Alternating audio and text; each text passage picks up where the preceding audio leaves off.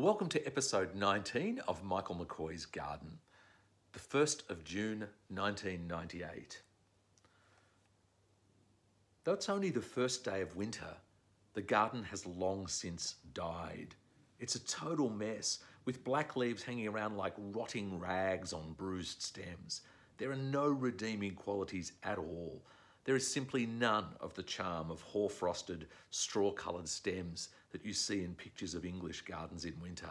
I expect this is because, 1, these photos show gardens where all the really offensive bits have been carefully removed, leaving only the grasses and other lovely textural things amongst the evergreen foliage.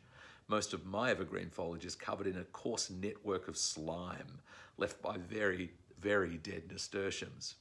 2, the photos are taken on the occasional dry day in an English winter when the straw colours emerge.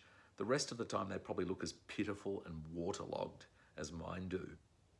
3, the gardens are generally finished, free of the power line trenches and consequent piles of black mud and yellow clay that are everywhere and spreading in mine. Perhaps all it will require will be a tidy up, like the one that made such an enormous difference in late summer, restoring the garden's freshness.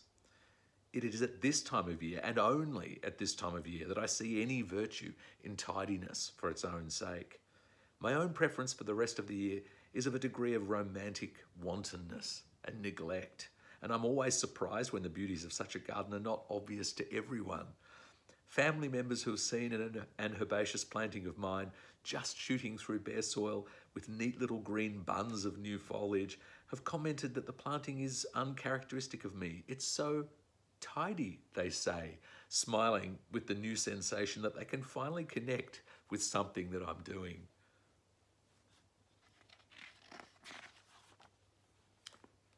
Sixth of June, 1998. I've always loved the idea of putting the garden to bed for the winter.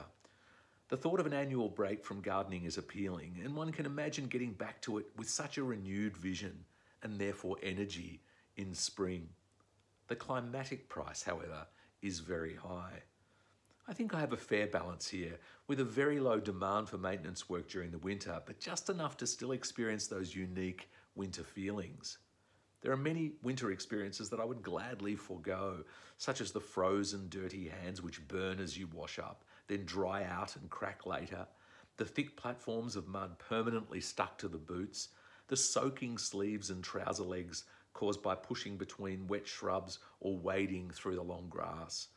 But there are some winter things that I wouldn't be without. By the end of these short days, there's a strange awareness of your surroundings, or a new framework of perception, for example, that seems to be created by, or at least accompany, thoughtless, animal-like labour. Time and again I've found myself lost in some menial task, digging mechanically or raking over a shaggy sodden lawn, when suddenly I'm stopped by a strange feeling, as if there's something going on behind my back. I look around, or look up, and see and feel the stillness. There's an almost audible hum, as if the cool, damp air is diffusing sound as it diffuses light, and a beauty emerges that is normally veiled. Though I stand still, perfectly still, and scan my senses to try to discover which of them is detecting this insight, I cannot, and simply find myself standing, and grinning from ear to ear. I remember profoundly the first time I experienced this in the garden, some 15 years ago, and have had the experience many times since. These occasional windows are pure joy, though they cannot help make me suspect that there are other beauties, other perceptions that remain permanently veiled. We seem to see with such limited vision, our senses so satiated or overstimulated that only the richest of beauties and strongest of flavours break through. If only we could see deeper, we might be content with so much less.